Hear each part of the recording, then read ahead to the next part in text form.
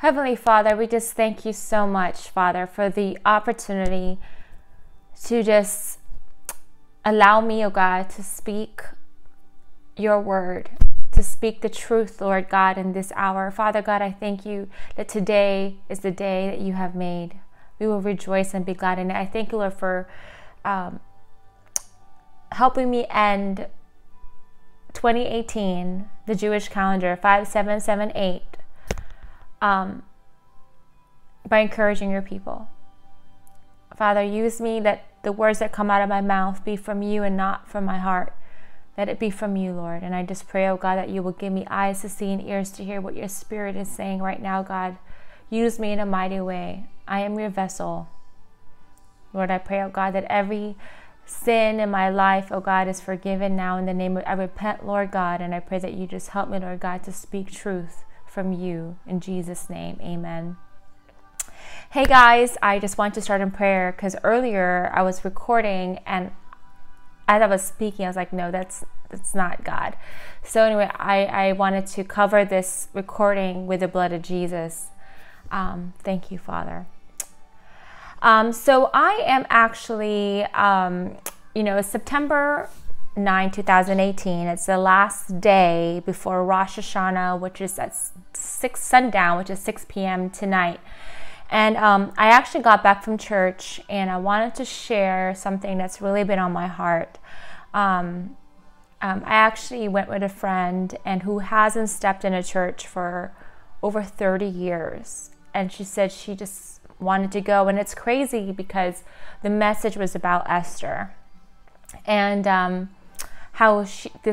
it talked about how Esther was preparing for a year before she became queen.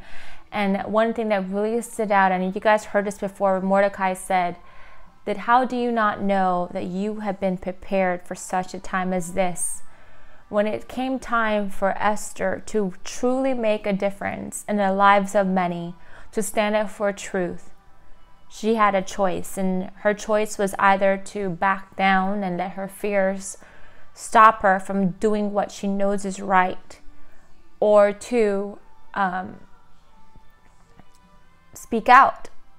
And even though it might cost her her life, she went ahead and did it.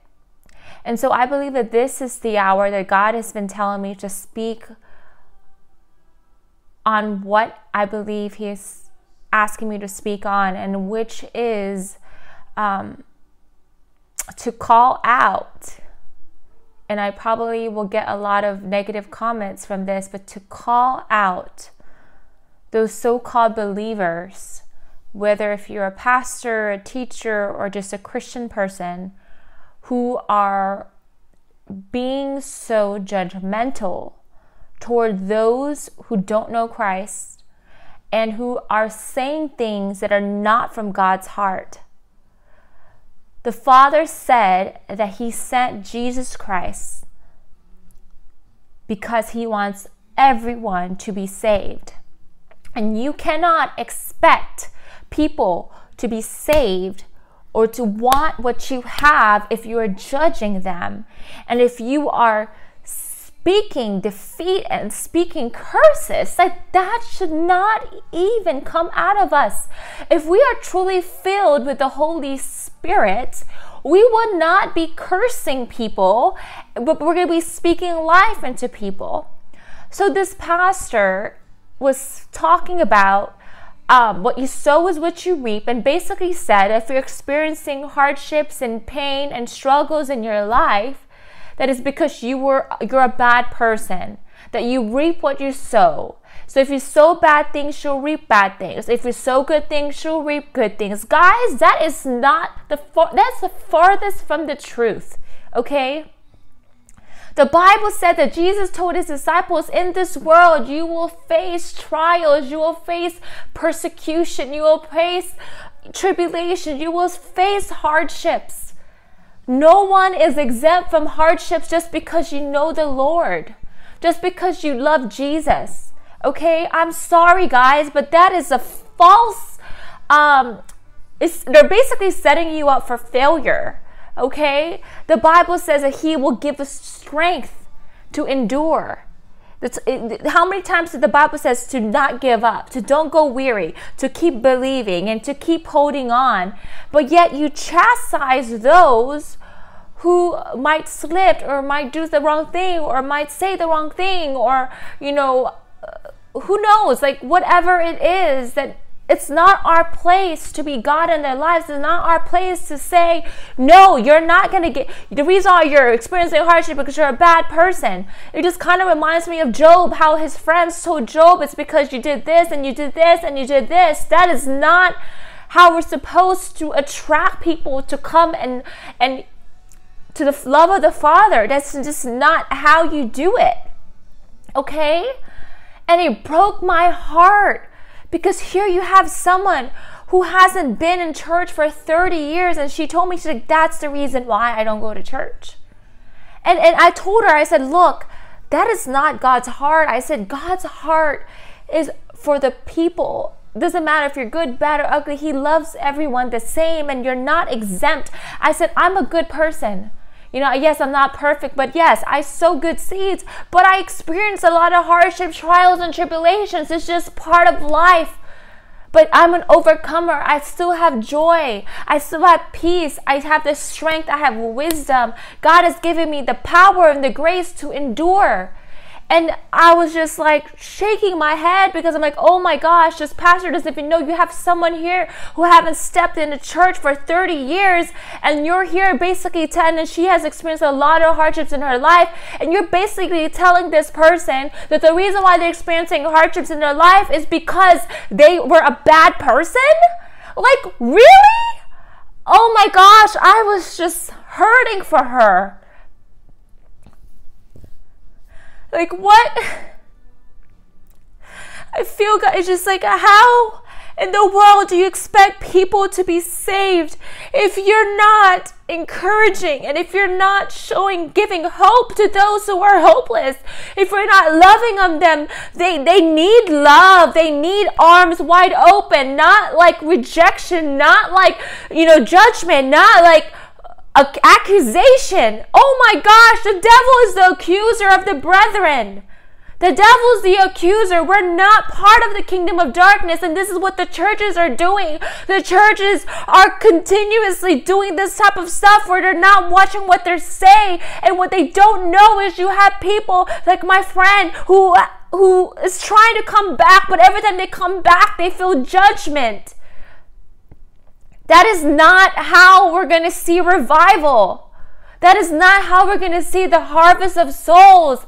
We have to love people. We have to welcome them, good, bad, and ugly. Don't stop. Just stop. And it breaks my heart. Like, it really breaks my heart. And I told her, look, it's not God. That's not the heart of God. I said, that's people's opinions. And I even talked about how Jesus, he hung out with those that the church rejected, the tax collectors, the prostitutes, the liars, he loves people. He knows we're fallen people. He knows we're not perfect. But that's why, we inherit the kingdom through the blood of Jesus. He just wants our heart. He wants us to seek him. He wants us to fellowship with him, and he will make us brand new. It's a process. No one is perfect, and it just really hurt me today to see her in tears.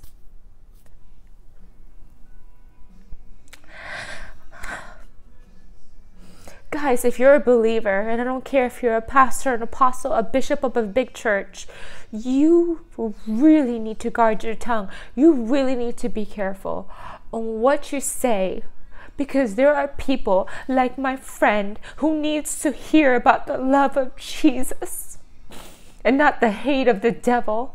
And I am challenging you today to change your ways.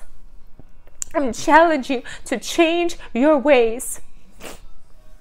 How do you expect people to come to know the love of the Father if all you're speaking is hate? Please, I'm begging you all. Represent the heart of the Father. Represent him, not your own agenda. Not so you could feel better about yourself, okay? Not to grow your numbers, Okay? Speak truth, speak hope, speak life, but do it with love. Okay? Do it with love. Love people. Love, love, love. And I'm going to end with that. And I'm just going to spend time with the Lord, because that really... This was a church. She invited me to this church because I was looking for a church. She invited me to this church. That was her. She said she has accepted for 30 years. And she said nothing has changed. It's the same. Guys, this can't happen anymore. This has to stop. It has to. And I pray, Heavenly Father, I pray that you will speak to my brothers and sisters right now. Every single one of us, Lord God, that we will never, ever misrepresent you, Lord, in this season. That we will always represent love, joy, peace, the fruits of the Spirit. Help us, Lord God, to believe your word, but not only believe, but actually apply your word. Teach us, Lord, not to be like the Pharisees and the Sadducees and the religious folks, but teach us, Lord, how to be a true disciple for you, loving those who are hungry for you, who are missing you, who don't even know you. And the reason why, oh God, they're experiencing this shallow space in that shallow, but that missing place in their heart. That's why they feel not complete and unwhole, God, is because they're missing you. Father God, help us, Lord, to point them towards you, not the enemy. We love you, God, and we just thank you, Lord, for speaking to us right now and helping us become the sons and daughters you have called us to be. In Jesus' name, amen.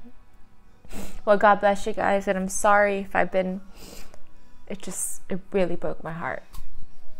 I'll talk to y'all soon. Bye.